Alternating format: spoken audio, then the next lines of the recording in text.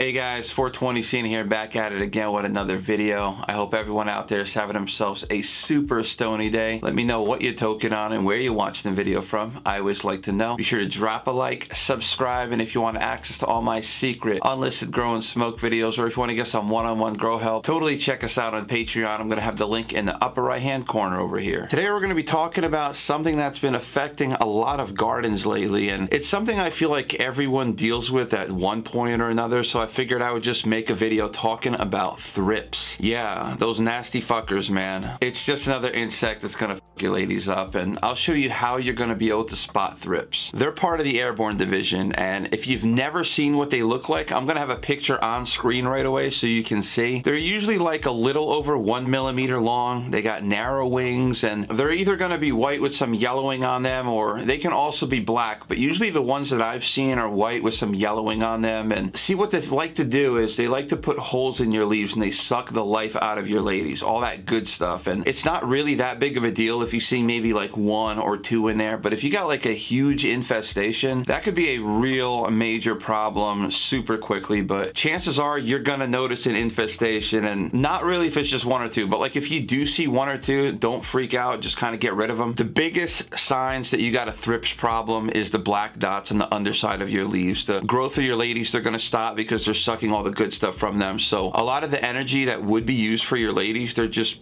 kind of just taking it for themselves. They're robbing you blind, bro. Now, there are a few things that you can do to get rid of them, and unfortunately, microbe lift won't do anything. I know I've mentioned microbe lift in a lot of my videos. They're more for the infantry division pieces of shit insects. They're more of a problem to get rid of in the flowering stage. And you know what, actually, I'm just gonna go out on a limb here and say that it's safe to say that if you're in the flowering stage and you have yourself a major bug problem, I'm talking about like infestation kind of bug problem, especially thrips, it's equivalent to getting bone dry side by cacti. If you got an itch down there, then I don't know, maybe it's not really that big of a deal, but yeah, I can imagine it would suck for most of us. But having said that, whenever you have a thrips problem, just remember this conversation. Neem oil is probably the best thing that you can use. You can use it as a foliar spray since they are airborne. They have wings. They can fly. Duh. I remember the first time I had a thrips problem, I had to do some research on how much you should be mixing, like with the neem oil. And this has been kind of a speculation of controversy, and a lot of people don't really know exactly how much you should be giving them. You know, you got the neem oil, but how much are you supposed to be using? So from what I've learned and what I've done is I like to mix 1 tablespoon per gallon of water. Let's be real, right?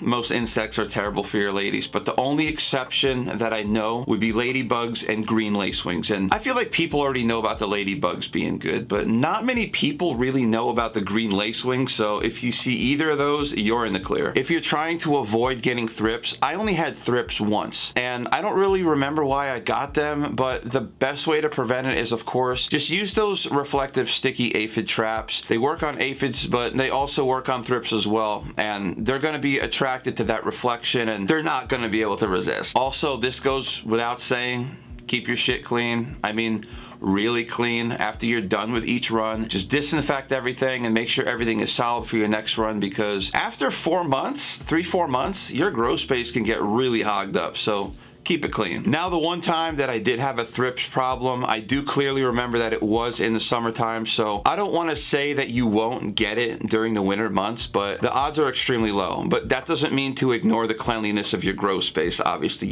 you always just want to make sure to keep it clean. There's a lot of different insects that are just really bad for your ladies. So just to name a few, obviously thrips, that's what the whole purpose of this video is. Don't forget about fungus gnats, aphids, that's also, you know, those are like the obvious ones, but also be careful of broad mites. I did have that last summer. I had broad mites last summer, and I know the reason that I had broad mites, and I'm just telling you guys so you guys can kind of stay aware. I was using alfalfa sprouts to kind of test it out. I was using alfalfa sprouts in my soil, you know, so it would spring up and it would kind of look like grass. And I didn't realize it at the time, but that's what attracted those broad mites. So just kind of be careful with that. Now, since we're talking about broad mites, spider mites, you know, they really suck. And you can avoid getting spider mites as long as you have really good airflow. And it's kind of hard to get them to web out your ladies when there's air blowing. I mean, even if it's just a straight up gentle breeze, it's still going to be a lot harder for them to web out as opposed to, you know, if you just have like stagnant air. They love the stagnant air. I remember a couple years back, my mom was doing a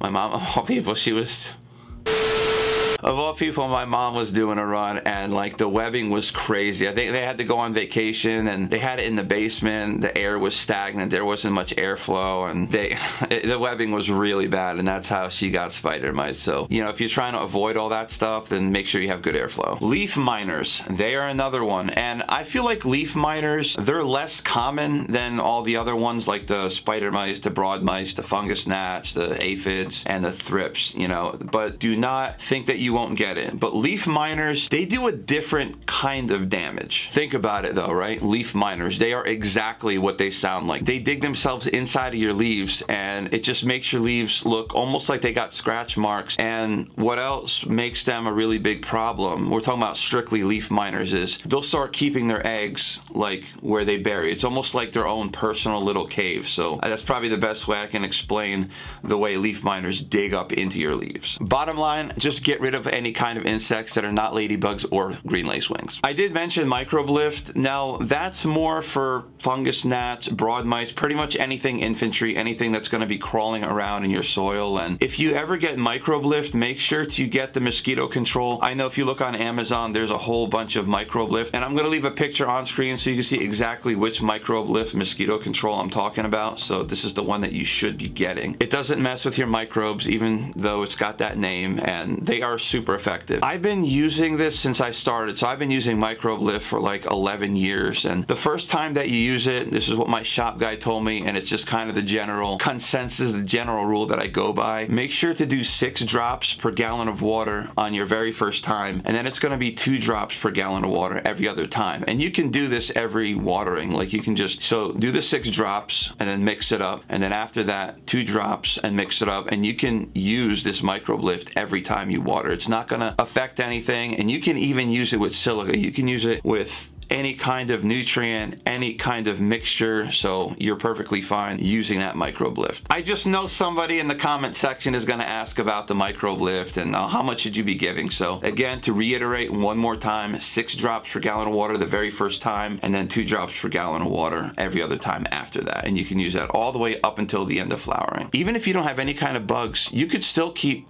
just using that microbe lift. That way you're deterring a problem that hasn't happened yet. So you're essentially just staying ahead of the game, staying ahead of the curve, and just preparing yourself. Also, if there's anything that you guys want to add, be sure to drop it in the comment section below, and maybe any tips that I might have missed. We want to get this to like 2 million, 100,000, as many comments and likes as possible. You know what I'm saying? That's what us content creators live and breathe with. Before I close out today's video, I want to thank everyone on screen for supporting us on Patreon. I really appreciate the love and support. And then everyone else, be sure to smash that like button and subscribe if you're not already subscribed. And most importantly, turn on your post notification bell so you don't miss out on any of my future videos. And I hope everyone has a great rest of their day. And as always, stay safe.